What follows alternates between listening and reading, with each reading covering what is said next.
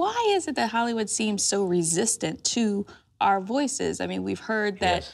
you know, our movies don't do as well as the Right. mainstream movies. There's no overseas opportunity. Sure. But we've seen our independent artists have tremendous success. Absolutely. So why is there still that resistance to our stories and our voices? I think it's a historical thing. It's a self-fulfilling prophecy. If you don't release a movie overseas, then it can't be successful. Right. I've had 3 feature films, and the first 2, they just said, no, we're not going to release your movie overseas. How Stella Got Her Groove Back never got a foreign release.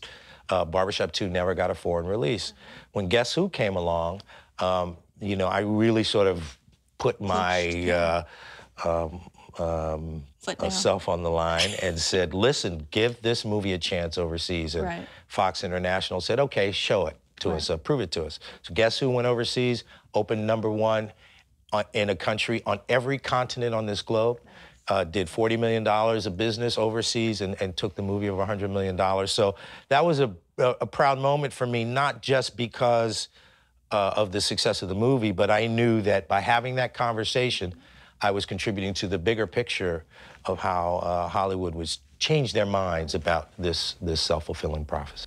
For more information on the show and the co-hosts, log on to aspire.tv/exhale. Follow our show on Twitter at Exhale TV.